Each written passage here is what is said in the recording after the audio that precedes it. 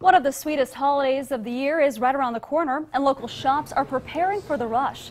KSNT News reporter Reina Garcia is live in downtown Topeka to tell us what one local chocolate shop is cooking up for Valentine's Day.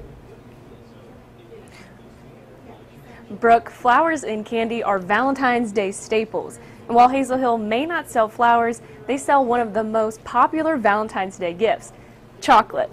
With Valentine's Day less than a week away, staff at Hazel Hill is expecting to sell a lot of chocolate over the next 6 days. The owner says Valentine's Day can get pretty hectic, so they like to start their preparation way in advance. We really have to start building those pieces that are going to become part of the Valentine's Day offerings. So the things that you've seen in the store, the truffles and the boxed chocolates and all that, we started preparing those just as soon as we turned around from Christmas. According to the National Retail Federation, the projected amount of total money spent on Valentine's Day gifts in the U.S. this year is $20 billion, with almost $2 billion of that being spent on candy.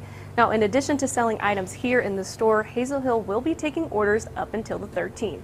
Live in downtown Topeka, Reina Garcia, KSNT News. It's a lot of money. Thank you, Reina.